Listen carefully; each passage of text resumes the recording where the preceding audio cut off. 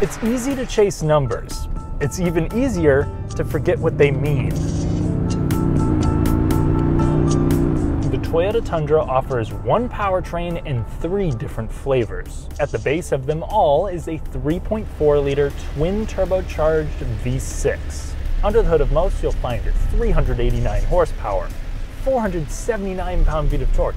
But the I-Force Max will add another No, see, now I'm doing it. We really need to talk about what that torque means. The more torque you have at a given RPM means the more power you will have at that RPM. And ultimately, it's the power that determines the total amount of work that the engine can do. If you're towing or you want to pass without caressing the red line, you want more low-range torque, because that means the engine doesn't need to spin as fast to make more power. Therefore, there's less noise and less friction, which makes for more refinement and better gas mileage. All of that is why the regular Tundra's power plant is an exceptional unit for a truck's purpose, and it's roughly $3,700 less than the hybrid. Briefly, I'd like to recommend the friendly people over at Royal South Toyota in Bloomington, Indiana for letting me test drive the non-hybrid Tundra for today's video. The staff are knowledgeable, Royal is dedicated to the community, and they currently have Tundras below MSRP. Check them out. I'm not going to spend much time on configurations, but the I-Force Max system is the exclusive power plant to the TRD Pro and range-topping Capstone, which can cost over $80,000. Since you can't get it on the lower half of the lineup, this is available with only the 6.5 or 5.5 foot bed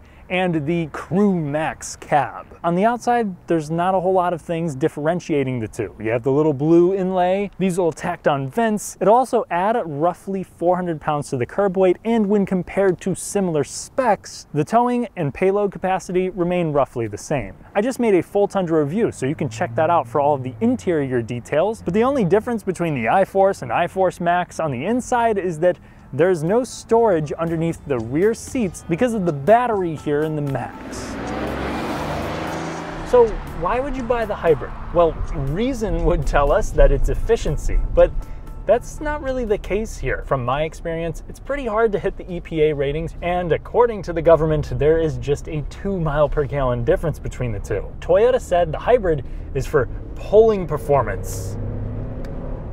But here with the regular truck, you technically have the same ratings. In fact, the SR5 grade that I'm driving right now can tow up to 12,000 pounds, which is the peak in the lineup. This is in part thanks to 479 pound-feet of torque, a 10-speed automatic with great gearing, and a transmission cooler on top of that. While that's all impressive, the regular truck is down 48 horsepower and 104 pound-feet of torque when compared to the hybrid. This additional peak power should help when getting a heavy trailer up to speed. But the key word in all of that is peak. If the truck is not using its Hybrid Max system, you're not gaining anything from it, and it's been interesting to watch the meter of the Hybrid Max over the last week. Because see, driving the regular truck,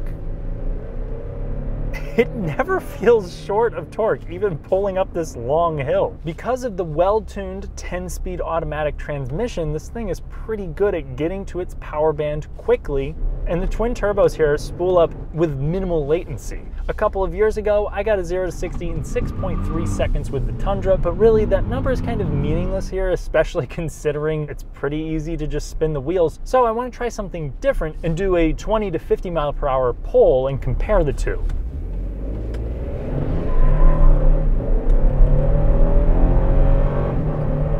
Rolling onto the throttle there, I was able to get from 20 to 50 in under 3.5 seconds. Now let's see what the numbers have to say about the hybrid.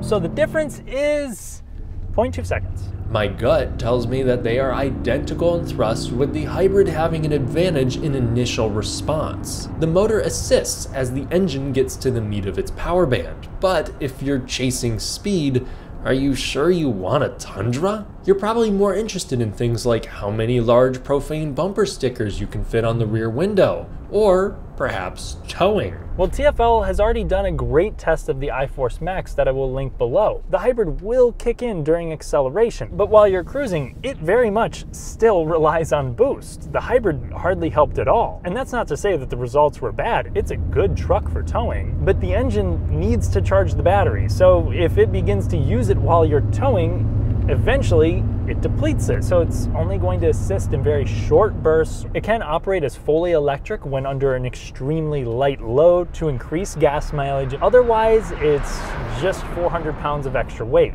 It's there to help you get up to speed with a little more ease, especially if you're pulling, the 11,000 pounds that the thing is rated to do. And even when I'm driving like normal, I can see that the Hybrid Max helps it respond and continues to help when I'm under full throttle. But in regular driving and towing, that 583 pound-feet number doesn't matter as much as you would think. In other words, this is a good powertrain, but in no world will it replace a diesel despite the numbers making it look like it could. So if it's not replacing a Power Stroke anytime soon, what is the purpose of the Hybrid Max? It will get a little bit better gas mileage in the city. It also gives this a sharper initial response. I think that's all Toyota wanted it to do. My beef with this system is that it costs an extra $3,500. And this really isn't as involved as Toyota's regular hybrids, because this just has a single motor sandwiched in between a pre-existing engine and transmission. Like some of the other hybrids from the brand, there is a slight acceleration advantage. But in most other Toyotas, it's under $2,000 to upgrade, and you should definitely make your money back with fuel savings. So my conclusion here is just get the regular model. I mean, unless you really want the sharper response. For towing, it will only help you get up to speed with a bit more eagerness. For longevity, it hardly takes a load off of the turbos, and after 12 or 15 years, replacing the battery is a possibility. For unloaded acceleration, the difference is insignificant, and there's zero financial advantage either. I love Toyota, and I like the new Tundra. It has a well-tuned powertrain, a standard, practical composite bed with a multitude of helpful options available if you want them, along with some neat off-road packages. But after driving the electrified variant, I'm disappointed that they spent development money and time on this hybrid and not on improving the middling ride quality or stepping up the materials on the luxury trims that account for much of the new truck's lineup. I've said it many times, the Tundra makes its best argument as a work-grade or mid-tier truck. But am I being too negative? I suppose a hybrid Tundra had to start somewhere. As far as a first try goes, it's smooth, it's responsive, and if you absolutely need the max from your Tundra and money isn't an object to you, here you go. Thanks for watching. If you enjoyed the video, then leave a thumbs up and help me sneak into the YouTube algorithm. Subscribe and hit the notification bell for more fun, detailed car content without fluff. Consider becoming a channel member for an additional podcast and to help me take this to the next level. I'll catch you in the next one.